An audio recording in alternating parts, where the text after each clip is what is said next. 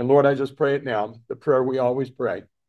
We are so thankful, Father, that you sent Jesus, your one and only Son, to come, to die for our sins, to give. And Jesus, you did. You came and you took our sin upon yourself. It became our sin. You went to the cross. Lord, you gave your blood and your body to take the wrath, pay the price for our sin. We're so thankful that you died for our sins. And then you rose from the dead and walked out of that grave on the third day. You rose from the dead and walked out of the grave on the third day, defeating the power of sin and death in our lives. What a blessing, and making us yours, born again children of our loving Father God in heaven. And now you've given us your Holy Spirit to guide and comfort us, and we need you today to give us the power we need to serve you and love you, that your Holy Spirit, your Spirit, the fruit of your Spirit would come through us. Lord, we know that we're not worthy, but you are worthy, and we give all the praise and glory and honor to you today. So lead us today in this study. In Jesus' name we pray. Amen.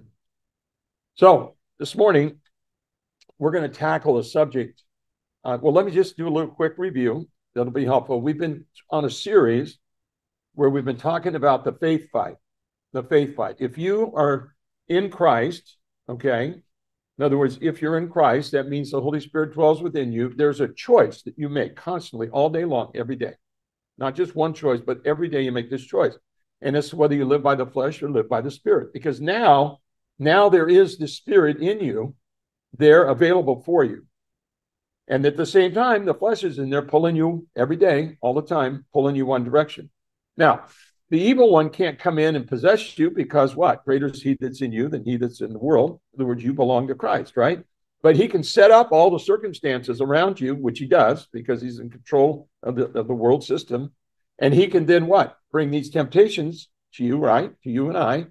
And what is the temptation? Because in us, we have evil, we have sin still in us. That sin desire is there. And we want to go out and grab this and grab that and take a little bit of this. Oh, I'll just taste that. I'll just do a little bit, okay? But the reality is that you and I have to make these choices, right? In Romans 8, it says if you choose to live by the flesh, it's going to do what is producing death.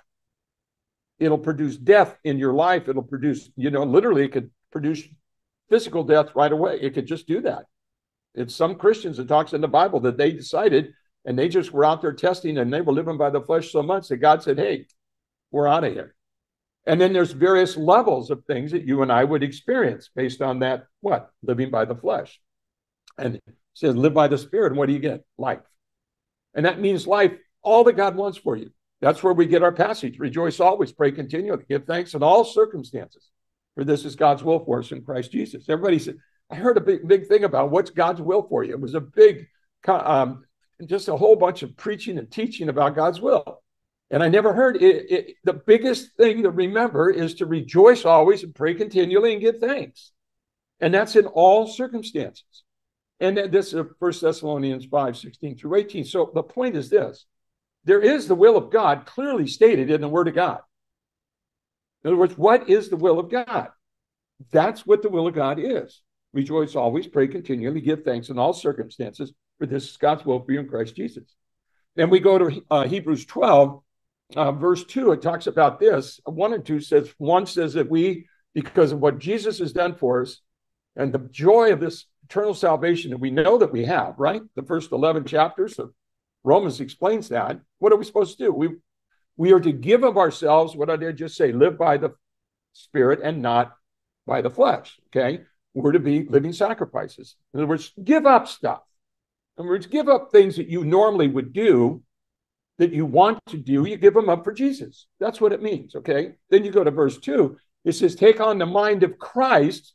Take on the mind of Christ. That means to start thinking the way Jesus thought and the way Jesus thinks. And when he was here and what he taught us and all the things you learned from Jesus, take on the mind of Christ. Why? Why do you take on the mind of Christ? Now, this is important because today we're going to talk about this. And the secret to what we're talking about today is this statement. Why are we taking on the mind of Christ? So that we can know God's good and perfect will for our life today. That means each of the decisions you make and how you think and what you say and how you live your life today.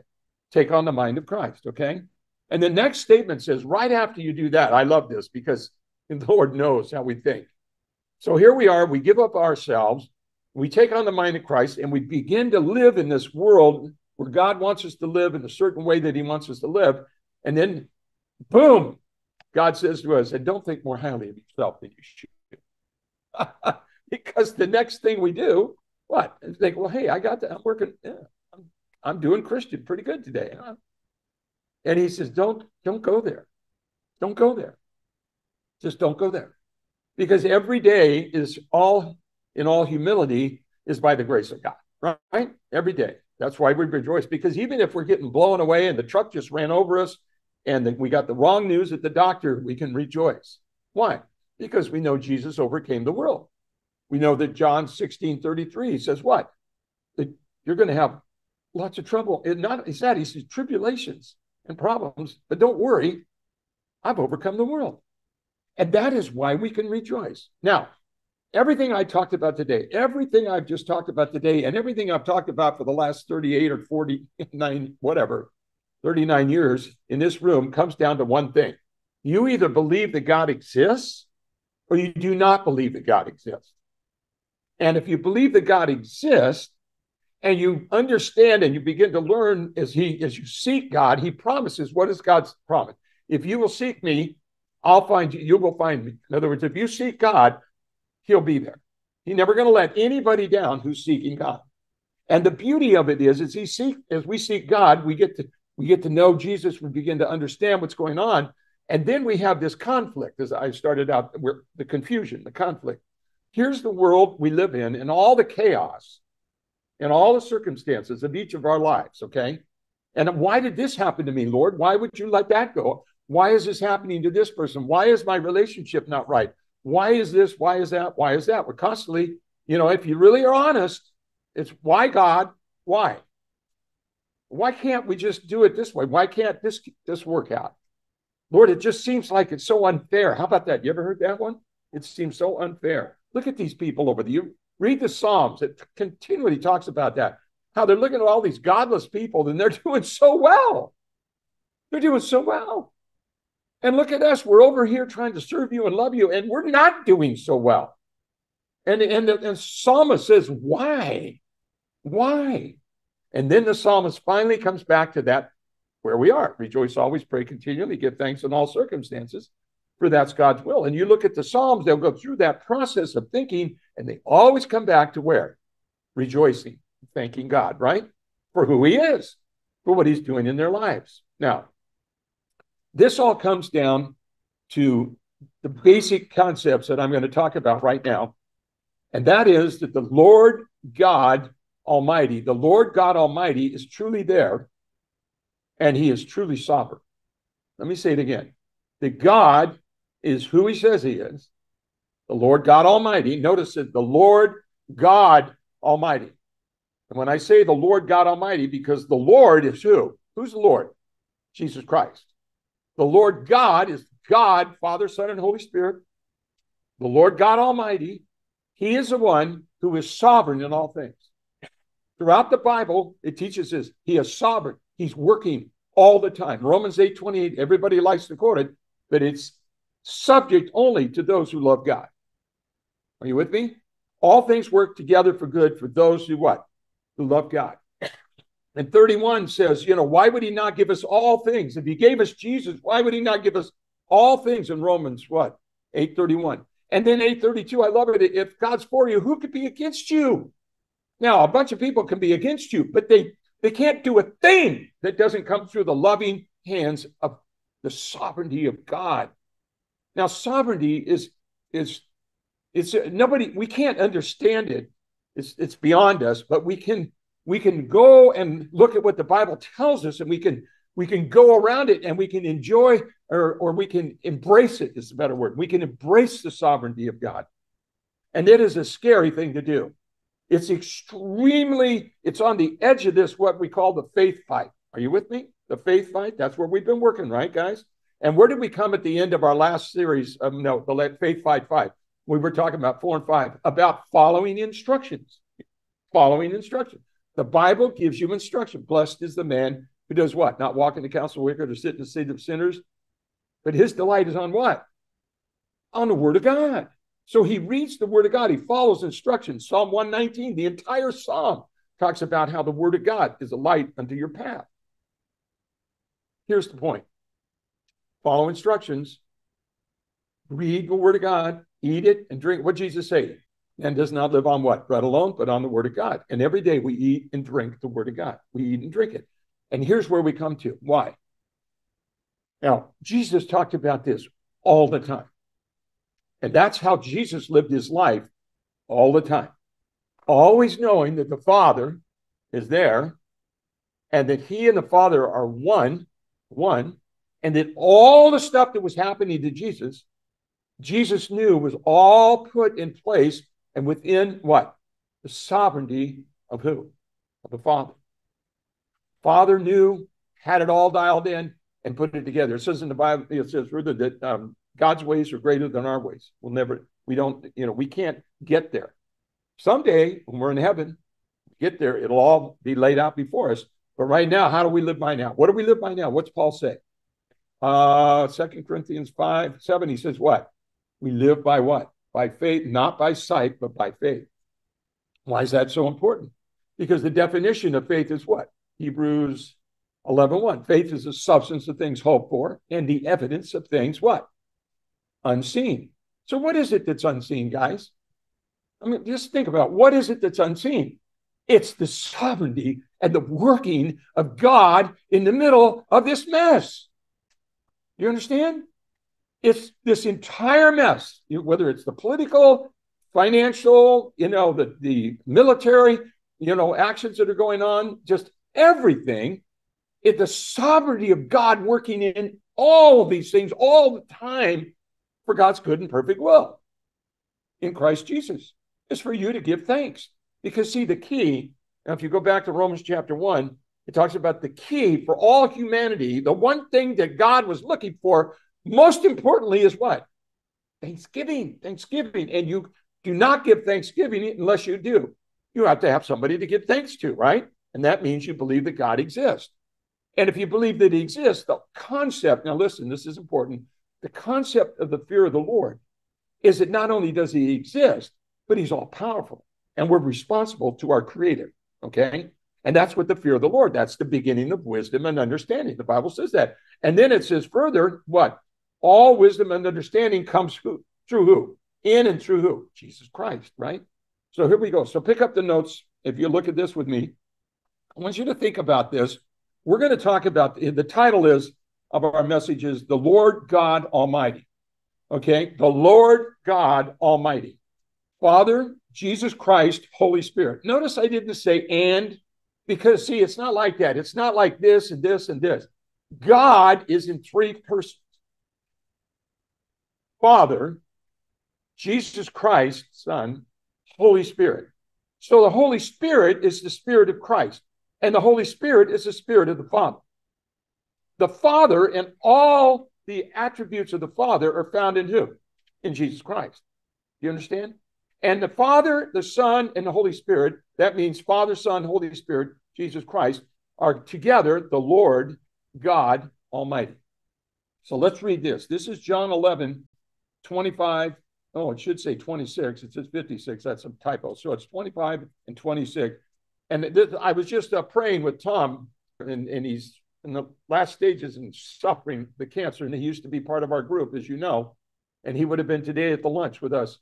And Tom and I are praying. The first thing out of his mouth, because we've been, praying about this, is what? Life to life.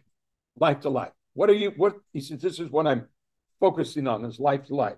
And what does this mean? It says this, Jesus said, I am the resurrection and the life. The one who believes in me will live, even though he die. Now listen to me.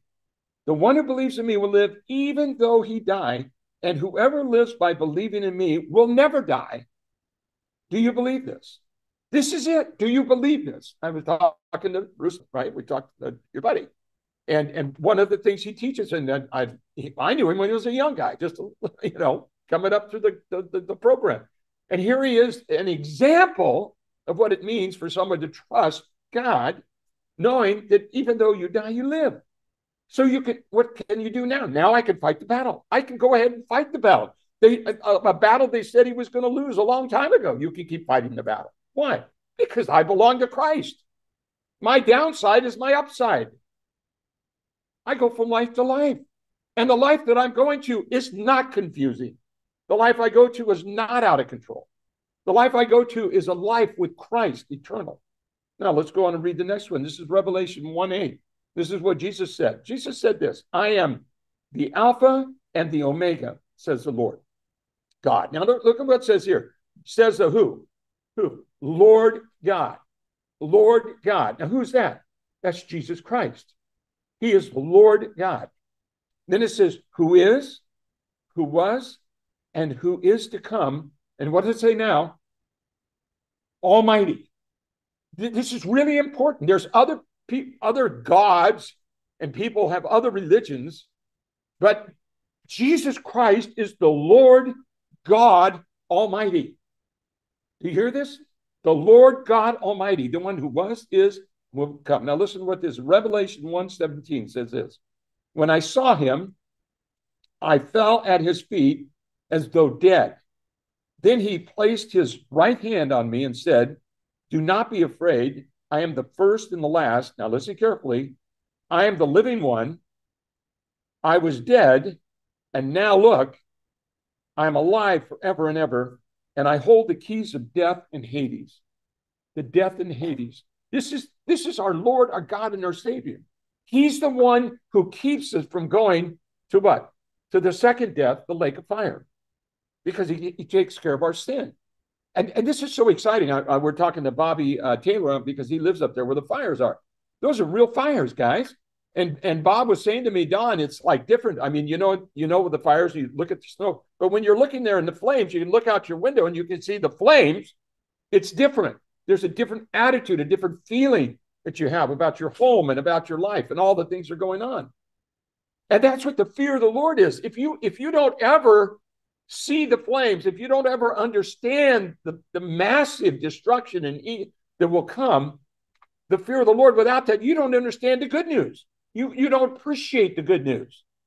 And when I'm talking to Tom Babber, well, he appreciates the good news. You know, he could see the flames, but he can appreciate the good news that he'll never see. Those flames will never touch him. Okay? This death that's coming upon all of us, but certain people are looking at right in the eye right now. They don't have to be afraid of that death because they'll never see that death. Away from me, evil one, away from me, because that will never touch us because we belong to Christ. Now look at what it says here. Jesus said, I love this. Revelations 2:18b says this, these are the words of the Son of God, whose eyes are like blazing fire and whose feet are like burnished bronze. In other words, this is Jesus. He is the risen one, and he's for real. And he's talking to the churches. This is in the first 3 chapters of Revelation where he's saying, hey, guys, get your act together. That's what he's talking to you and me about. Wayne and I were talking about that when he was talking about me. You're a pretty obnoxious guy, Don. You got to get your act together here if you want to, talking about the guys or whatever. And I said, thank you. I appreciate that. Because I did, don't want to have that, overbearing, judgmental attitude. But my mind is so dialed in, you know what I mean, to what's going on. And I've been struggling on this, that, and the other thing. And so if I'm having difficulty trying to make a living, make a deal, or I'm trying to figure out how to play golf, but I can't walk, or my back, back in the back stuff, you get yourself going. What happens? You forget that Jesus Christ, he's everything. And you basically nothing. In other words, this is so cool. The less you, the more Jesus. Let's just think about that. If the more that I'm nothing, the more he's everything. That's the key to everything. That's how you deal. Nancy and I were struggling because we're trying to financially doing some things, and we had and finally made a deal or whatever. And I want to be a joyful giver, right? I want to be a joyful giver right off the top. It talks about it. But here I am thinking, oh my gosh, what are we going to do about taxes? What are we going to do about this? What are we going to do that? I said, what are you doing? Who are you thinking about? What are you thinking? Where did it come from in the first place?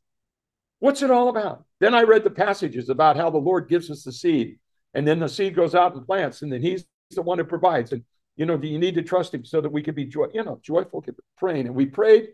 And I'm so thankful for, Nancy and I together. And I just think about what it means to be able to participate in the divine nature of God. Did you know, and you guys, this is a secret passage. I don't give this one out much. This is one I keep in my back pocket. But I'll tell you guys, just as a favor, okay? This no charge for this. So 2 Peter chapter 1, okay? 2 Peter chapter 1. Listen to this. It says this. I got another secret one I'll give you in a minute, but remind me. Anyway, this is so cool. It says that through Jesus Christ and all the promises of Christ, we've been getting everything we need to participate. Listen, to participate in the divine nature of God. Isn't that cool? We can participate in the divine nature of God when we're focused on Christ. Isn't that awesome? And for me, that's awesome because it takes me from being nobody to helping me be somebody to help, to love somebody and take from there. So let's go to the next one. John 1 through 5 and 14, it says this. In the beginning was the Word, and the Word was with God, and the Word was God. He was with God in the beginning. Through him all things were made. Without him nothing was made that has been made. In him was life, and that life was the light of all mankind. In him was life, and that life was the light of all mankind. The light shines in the darkness. That's where we are now, chaos and darkness in our world. And the darkness has not overcome it. The Word, verse 14, the Word became flesh and made his dwelling among us. We have seen his glory, the glory of the one and only Son, who came from the Father, full of grace and truth. Isn't that wonderful? And Hebrews 1:3 says this, the Son is the radiance of God's glory, the exact representation of his being, sustaining all things by his powerful word. After he had provided purification for sins, he sat down at the right hand of the majesty in heaven. And Colossians 1:15 through 20 tells this about Jesus. The Son is the image of the invisible God, the firstborn over all creation. For in him all things were created, things in heaven and on earth, visible and invisible, whether thrones or powers or rulers or authorities, all things have been created through him and for him. He is above all things, and in him all things hold together. And he is the head of the body, the church. He is the beginning and the firstborn from among the dead, so that in everything he might have supremacy.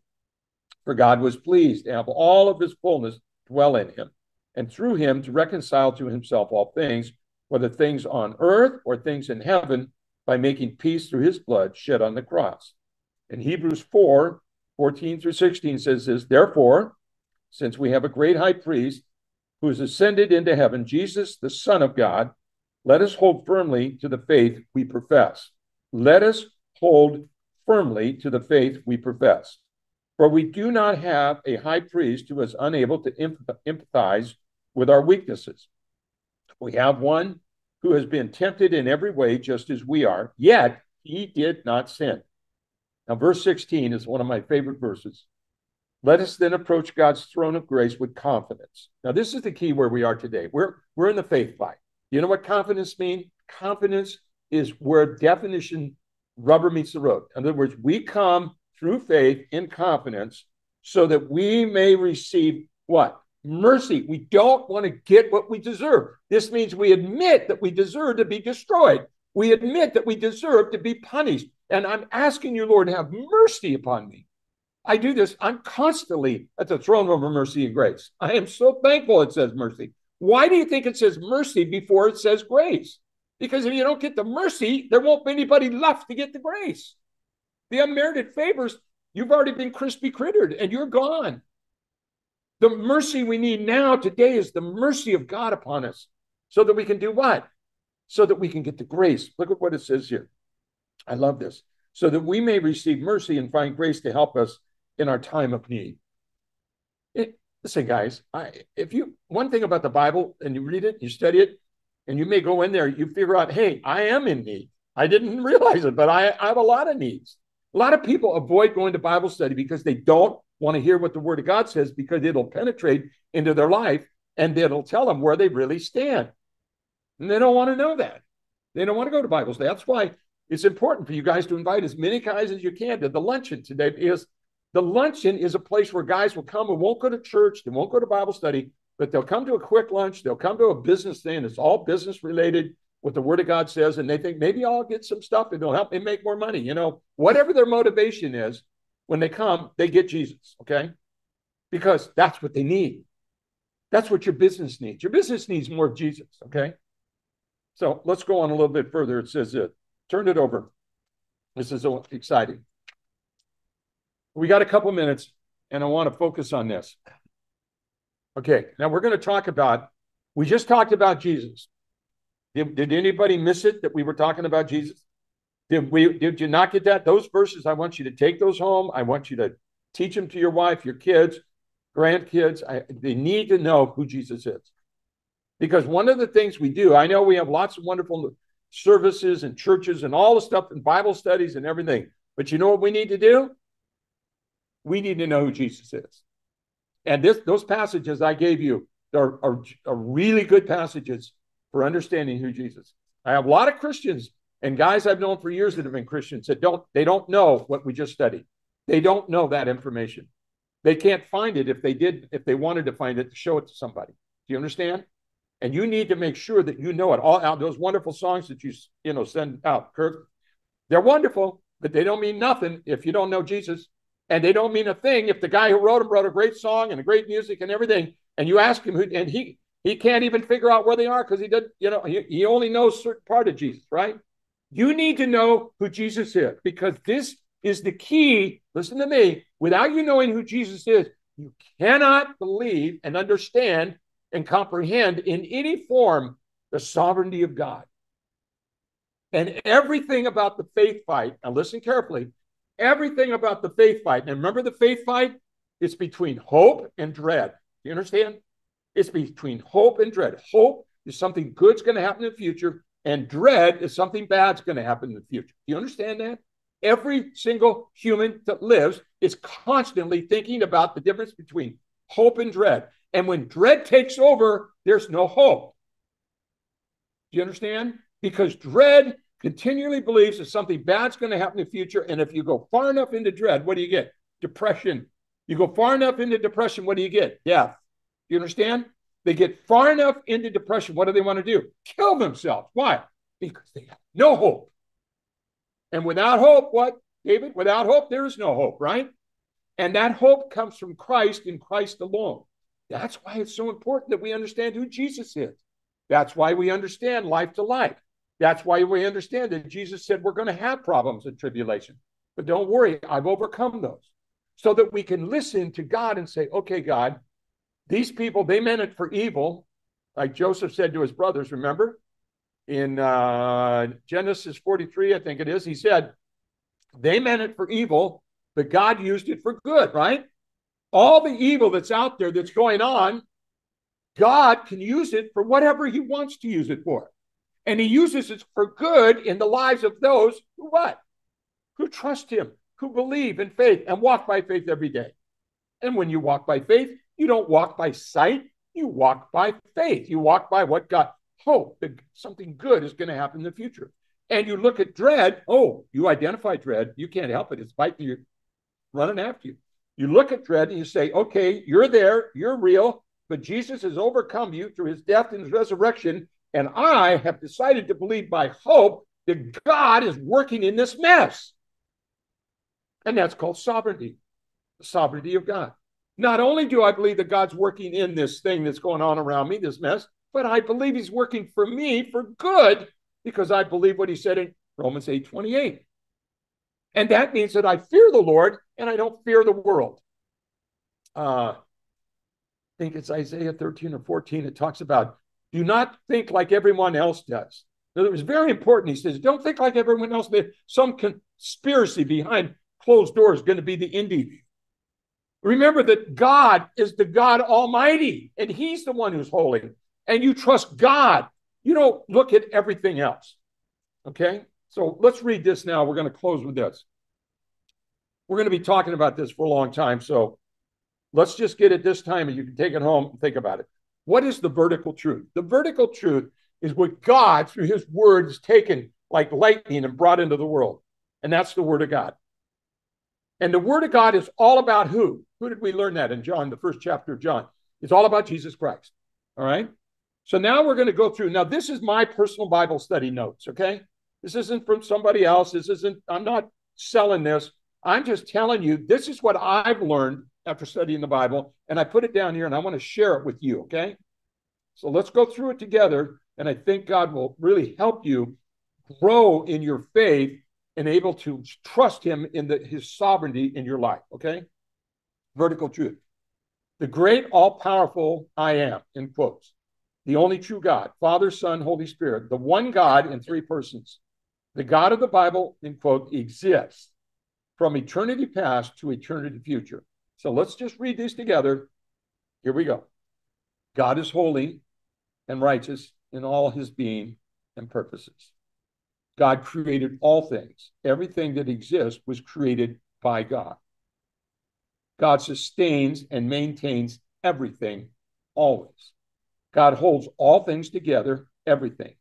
God is in all things are in God. God is in the midst of all that happens. God is sovereign in all things always. God is everywhere at all times, past, present, and future.